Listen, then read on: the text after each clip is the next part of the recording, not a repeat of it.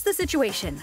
We gotta make some moves to defend our turf. There's no time to waste. As advisors to the Orange Star Army, we're squaring off against the Gold Common Army, and it's up to us to capture their HQ. I mean, we could get the win by wiping out all their units instead.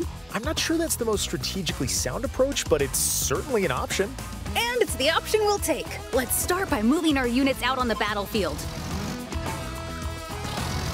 We'll capture some cities along the way. What exactly is the plan here? I feel like you might not have a plan. Of course I have a plan.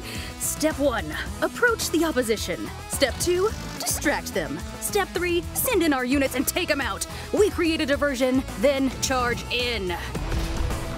And what happens if they see through your diversion? Enhanced vision. Then it's time for an all-out offensive.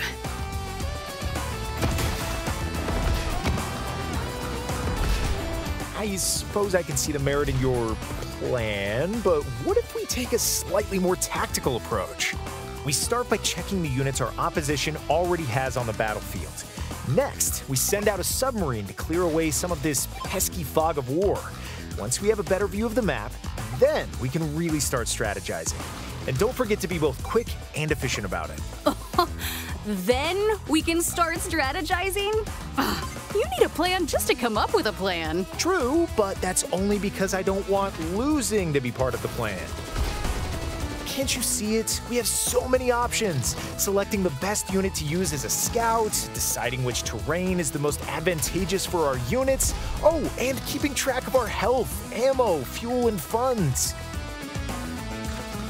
Come on, can't we just charge in? We did it your way last time. You promised we could charge in the next time we played. But the plan and the strategy and the... Please? Fine. We'll do it your way, and when it doesn't work... Then we'll agree to disagree. Let's move out. Find your own winning strategy in the Advance Wars 1+2 Reboot Camp game. Available now, only on the Nintendo Switch system.